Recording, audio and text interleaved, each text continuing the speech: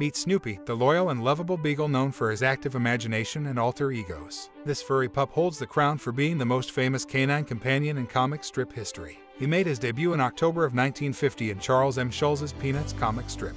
Original drawings of the character were inspired by one of Schulz's childhood dogs named Spike. His name then came from Schulz's mom, who wanted to name her future pet Snoopy. Snoopy is a loyal, imaginative, and good-natured beagle who is prone to imagining fantasy lives. Nothing was off limits, and Snoopy imagined himself as everything from being an author, to a vulture, to a college student known as Joe Cool, and more. Of all of Snoopy's guises, Flying Ace, the World War I pilot, was perhaps his most notable. Using his doghouse as his fighter plane, he imagined endless battles with his nemesis, the Red Baron. From newspaper pages to animated films, Snoopy became a household name beloved by many.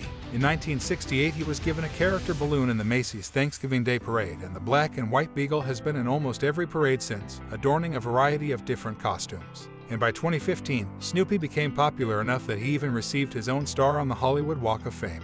As one of the most iconic comic characters of all time, Snoopy means a lot of things to a lot of people.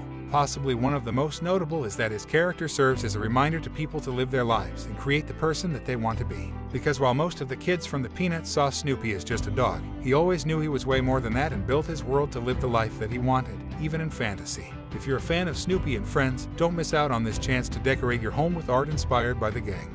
Visit thewonderfulworldofanimation.com and check out the selection of limited edition Peanuts-inspired art today.